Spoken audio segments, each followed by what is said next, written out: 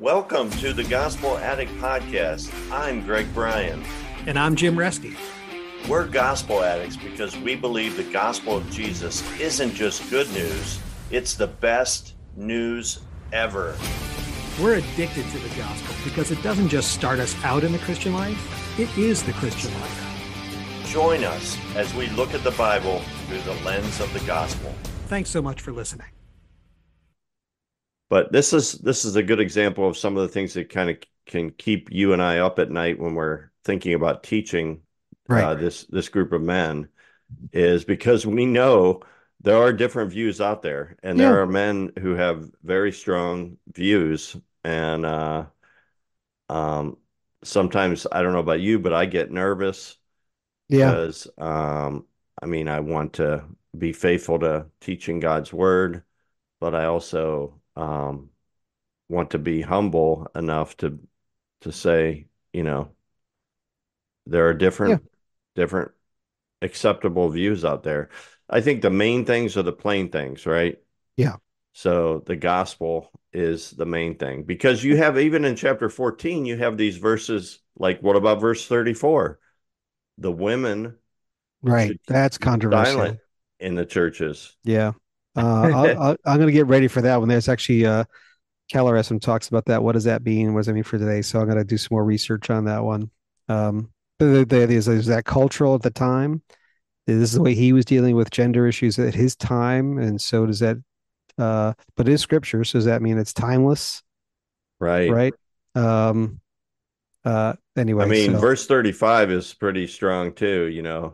If there's anything they desire to learn, let them ask their husbands at home, for it is shameful for a woman to speak in church.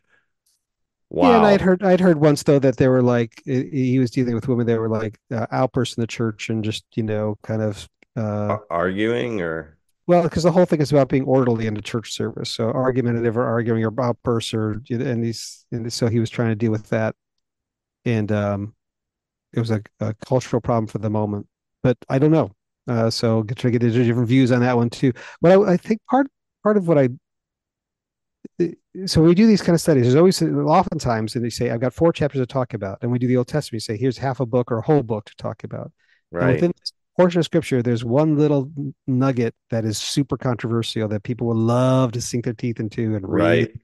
Oh, I got views on that. I want to talk about that. What about this? And the church is not a big warning to the church today. And someone wants to get on their horse. And this is kind of one of those. It's like a little bit of a spark that could light a argumentative fire. And so I'm not, usually with those, I'm inclined to, because a lot of them are non-essentials, like you said. I'm inclined to okay, there's different views. Let's move on to.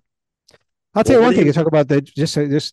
We talk about essentials. What you and I talk about in this podcast a lot is that notion of sanctification through the gospel, of grace-based sanctification, not works-based sanctification. Yeah, that's changed your life, I know, and my life. I talk about it in terms of that illustration. I always talk about. I'm gripped by that. That's when I felt born again. That's why I feel like I'll go to task on that. I feel like that's so life changing, and I don't think you could be saved and not understand that at all. But I think it's so important. That's when I would go to the mat for. Well, and I think that's why we do this podcast, is because we do think that it's such a neglected. People, it's not taught. It's not taught, like, no, sanctification in general. The general way it seems to be taught in the church is that it's through your hard work and effort. Yep. And you kind of just go right back to your default setting. Religiosity. Yeah. That's right. Which is such a shame, because the gospel has the power to change your life. Right. To bring you to God for your salvation. Why wouldn't it have the power to sanctify you? You're right. That's interesting. The way you just said it is almost like people doubt the power of the gospel. To say it's not if I just tell you the gospel, if I told you that God accepted you 100% completely, 100%, fully complete, there's nothing you could do to be more accepted by God than you already are. then you'll just it's license. You won't obey. You won't climb the single line. You won't, as we in our that to use that Yeah, you'll just terminology. live however you want. You live however you want, Not right? really. No, if you really understand it, That's right. But I don't think the gospel is it powerful just enough to do that. It's unless I give you tips and pointers, unless I really get you to really use guilt and shame and make you grit your teeth and put forth effort, you won't do it. You won't do it. The gospel is not powerful enough. I doubt the power. That's really great, Craig. I thought of those terms. I doubt the power of the gospel to do it. Then, if that's the approach I take. yeah. So So let's jump to chapter yeah, there's 15. 15. This to this because this kind of Why do you episode think too. he switches? What do you think it's interesting. Like, do you see any, do you have any ideas on like, The transition. yeah, the transition from 14 to 15? I don't, other than if he said, I got a list of things I need to talk to you about, like, spiritual gifts and the order list of the service and food and the resurrection. And this is on my list. You got five big problems. I got to hit all five. Because you're right. He just, verse 15 says, now, brothers and sisters, I want to remind you of the gospel I preached to you, which you received and which you take and on which you take your stand. By this gospel, you are saved if you hold firmly to the word I preached to you. Otherwise, you have believed in vain. And then he goes on and talks about the resurrection and how important the resurrection is. And and apparently people were saying there is no resurrection of the dead. This life is all there is. And um, and I got to be clear on this, Greg. I'm not sure the people that if he's arguing against people that were saying Christ himself was not raised from the dead, or if he's just arguing against people that were saying no one is raised from the dead. That there is no resurrection of the dead, not only for Jesus but for none of us. That this life is all there is. Hmm. Because he seems to be saying, I mean, clearly, like it seems to me on its Are face, you like thinking he's of saying, like verse 16 here where he says, for if the dead are not raised, not even right. Christ has been raised? I think it's both because, and even before that, in the first couple verses of chapter 15, he's talking about, look, let me tell you, like verse 4, he was buried, he was raised on the third day, according to the scriptures. He appeared to Cephas, Paul, Peter, and then to the 12. And after that, he appeared to more than 500. So he's making arguments for the bodily resurrection of Jesus, right? Yeah. And then he talks later about, look, if we're not raised from the dead, there's Christianity has no point. Like there's there's an afterlife. There's you know, you're going to have a resurrected body in the new kingdom. Hmm. I like what Paul says here about his credentials in verse 9. For I am the least of the apostles, Yeah, unworthy to be called an apostle, because I persecuted the church of God. But by the grace of God, I am what I am, and his grace towards me is not in vain. On the contrary, I worked harder than any of them, though it was not I, but the grace of God that is with me. See, now yeah. I see that as a gospel driven sanctification verse right there. Oh, it's great. You're absolutely right. He's and by the way, that the double lines we always talk about. Paul's on his lower line. He realizes the depths of his The own worst sin. of sinners. This is simul justus et peccator. This is Paul saying, I realize in my own flesh right now I'm a zero. I'm not a 9 out of 10. I'm not a 7 out of 10. I'm a zero. But in his eyes, I'm a I 10. shouldn't even be an apostle. I Nope. shouldn't even. I bring nothing to the table. I'm not earning anything. I'm not right. But my standing in him is, yet by the grace of God, I am what I am, and his grace given me is not without effect. In his eyes, I'm a 10. At the same time, justified sinner.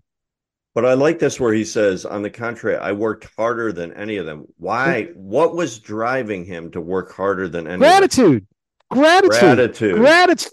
It was gratitude. It The was power of the gospel, right? Like it, he even says, like the power of the gospel is that they just like it's it's not due, it's done, right? Like when you told me that once, and I the know you got that from grace. someone else, He says it's, but but the grace of God that is with me, yeah, the grace of God that is with me. there's duty and a choice, Yeah. right? It's not that I have to, I get to, I want to, out of massive gratitude. I worked harder than all of them. That's his dotted line, right? That's Yeah. his reaction and his response and his life changing, right? But his focus is still on the grace that God gave him, not in his own spiritual performance. Yeah, that's really good, Greg. I might really focus on these verses. That's really good, Greg.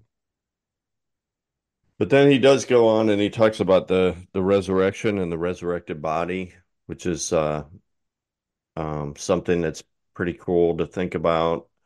Um, how we're all going to be given a new body.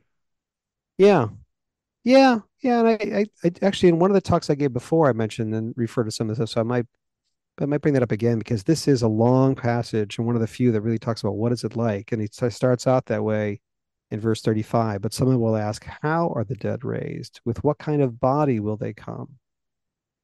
And the biggest and best example we have of what it's like to have a glorified body is the risen Christ when he came back, Yeah. right? He had this glorified body. He had a solid body. It's more solid than the walls around him. That's why he could walk, through walls, right? Yeah. So But he it's ate food. ate food, right? And he said, Thomas, put your hands at my side, touch my hand, like my hands. So you're right, a It is physical body. interesting. He had the scars, Yeah. and there's that idea that the only person in heaven that will have scars is Jesus. Oh, I hope so. I hope that's the meaning and not like that because he had scars, therefore you will still have this. Because I mean, I think say that you'll still have the scars, but they'll be poignant, they'll be meaningful. Yes, you have the scars, but they won't be painful memories. They'll all be like, because God's going to turn all that sadness into joy. So, I think it would make sense. I mean, when you think of just, the focus of the gospel itself, like, I mean, that he would be the only one who would have scars in I heaven could see that. because it's a constant reminder of the cross Yeah, and of the gospel. I can And see it's that. and even in heaven we can rejoice and worship him for what he's done for us, for how much he loved us. Yeah.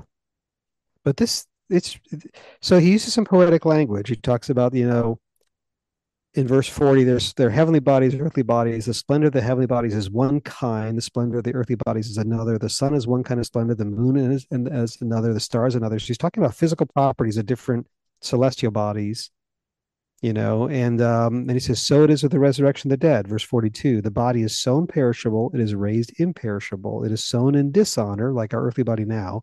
It is raised in glory. It is sown in weakness. It is raised in power. It is sown a natural body. It is raised a spiritual body. So, like, there's a transformation, like a physical transformation, like a metamorphosis. So you get a new, and so maybe us need to spend more time in this section in the study, Greg, because it's usually hopeful section on what is it going to be like, and to have we will have won't be just you know uh angelic like beings with the bodies you could see through that float through the clouds, doing endless choir practice, you know um in heaven. Like you have a physical body, eating fish, drinking wine. Jesus said, I'm not going to drink this wine until I drink it with you in my kingdom, right? So, like, eating and drinking. And Jesus had different physical properties. They didn't recognize him at first, right? They said, he was like not not exactly looked the same, like in the Garden of Gethsemane when Mary sees him, she doesn't recognize him at Right. first. So that's why I always say in the next life I'm going to be 6 feet tall, Greg. Well, is it possible that she didn't recognize him because he looked like he was 25 and she only knew him when he was, like he looked. 33. So it's not that I much. always wonder about that too. Like, are we all going to look like, are we all going to look like is everybody in heaven going to be like 25 years old, like where we have our best body, who knows? Who knows? And Who and then knows? that'll be weird because then it's like my dad will be like 20, like, is Yeah. he going to look the same age as me? Um, but Here's a really weird thought. I don't think this is sound theology, so I don't want to say it heresy or anything, but Jesus got his Jesus was born into this world as a baby. Do you think our souls come back in this world in a glorified heaven and earth being born into it as the earth like repopulates with the spirits of Christians who are asleep? yeah, I've never heard that. And I know that we could be complete heresy. No, no, no. We have the rapture where we meet him in the air, and there's different all these eschatology. And I actually don't want to get into any eschatology and end time views because that's another rabbit hole that we could go down. But I think the Yeah. notion that you will have a resurrected real body, like especially you get older and your knees start to go out, and you get older and you start having any health problems at all, right? Right. And you realize that the joy of saying, "Wait, I'm going to have a completely new my software, my soul is going to be put onto new hardware, right? A new glorified body, hopefully one with six pack abs." Yeah. I like verses 47 and following from there. The first man was from the earth, a man of dust. The second man is from heaven. As a, as was the man of dust, so are those who are of the dust, and as the man of heaven, so are those who are of heaven. Just as we have borne the image of the man of dust, we shall also bear the image of the man of heaven. Mm, Like, so I think you're right when it comes to describing what the resurrection body is going to look like. The best example of it, it isn't even Lazarus who Jesus rose from the dead. It's right. Jesus himself. No, And Lazarus how he got his could natural body back, and right? yeah, and how and I love you brought up the fact that he could walk through doors. Right. Um because that's pretty amazing. Um Well, that is, yeah, and I don't know how far to go into this, but so Jesus had his resurrection glorified body. His physical properties had been renewed, and so you get a glimpse of what that's like. But the door hadn't been redeemed yet. The door hasn't been changed, right? So that's that still has this world's current physical properties. So I think that the so addition, he was the okay, so the door was limited to three dimensions. mm-hmm, When he was resurrected, maybe he lived in a five-dimensional world right. where doors were, you could pass through them. Well, I yeah, or you could just like a three-dimensional person can look at a two-dimensional line and move in and out of it. So some of the more multiple dimensions could do that. Um, yes, I read that somewhere, like a very multi-dimensional view of God. Um, I think maybe C.S. Lewis talks about that. Some theologians talk about that, what that's like, because that allows God to move in and out of time as well, right? Yeah, So, but yeah, but the notion of like, especially N.T. Wright is a strong proponent of this, and he speaks and writes about this a lot. Like the heaven and earth will all undergo, everything will be changed. New heaven and new earth means everything gets redeemed. Keller taught this too. That yeah, it's that the door will be redeemed. It'll have new physical properties. It'll look like just like the old door. Maybe it'll be look mostly like the door. Maybe it'll look a little different, but it'll have everything in a blink of an eye will be changed. All of creation will be redeemed. that will be So pretty awesome. Hey, let's yeah, bring this to a close. So, chapter 16 just kind of has some random yeah, notes from Paul, final instructions, stuff like that. Let me ask you this, Jim, just to close off our podcast for this time. yeah. What are you thinking are the big themes that you want to focus on, like as you think about these chapters? Um, Are you know, there two or three things you think that you think I really want to explore that or as I think about it, I want to consistently teach in this study and other forums, anywhere I am, always bringing the gospel in, always bringing the gospel back, especially this misunderstood view of gospel's role in sanctification that we talk about a lot. yeah, So I think you could just do a quick outline of 13, 14, 15. I'll probably leave 16, but 13, 14, 15 talk about love, spiritual gifts, resurrection body, and just teach it like a kind of a dry course, but to say what's the kind of the gospel view of that. And we've done a little bit in this conversation now, like the gospel coming through with our inability to love the way God sets the standard of real love and how Jesus loved us despite that. He's the only one who really loved, right? To constantly go back to the gospel. That's what I would want to bring out. So but you asked me that question. Do you have any thoughts? And you say whatever you do, Jim, make sure you bring this out. Did you have something in mind? no, I didn't have anything in mind. I think that I think you're right. Like, um, I mean, definitely chapter 13 is powerful. I like the way you were viewing it because so many people sometimes the scripture is so familiar that we don't realize the shocking nature of it. It's kind of like Right. the Sermon on the Mount, like blessed are those who are poor like you can read the Sermon on the Mount and be like, "Oh, that's really nice," you Yeah. know. But Yeah. um but if you really understand it, it's like you said, it's frightening. Greg, I want to tell you, we will wrap up with this. I was at a reunion yesterday for a Bible study I was in like 15, 20 years ago. And one of the guys there, I got to see him again. And he's actually who I was just texting right before the study, before this recording. And and I remember I saw him again yesterday, and I said, I remember your testimony, the way you came to Christ. Sermon on the Mount. He said, that's right.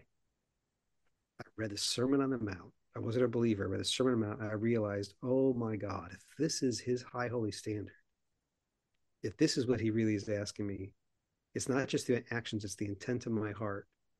There's no way I have fallen so far short of this. I need a savior. And he came to Christ through the reading of the Sermon on the Mount. It's an amazing testimony. It's a beautiful testimony. Yeah. Right. But so it's just echoing and affirming everything you're just saying. You read it, you inoculated to it. It seems so familiar. Oh, blessed are the poor in spirit and all that kind of stuff. And if I have not love, I'm like a noisy gong or a clanging cymbal. And you can, and you say, wow, what the Yeah, equal. I love your approach, and I hope you kind of go there with chapter 13 with the idea of who can love like this? Who we should read this and Fall to our knees and weep. be in despair. Yeah, well, that is exactly right.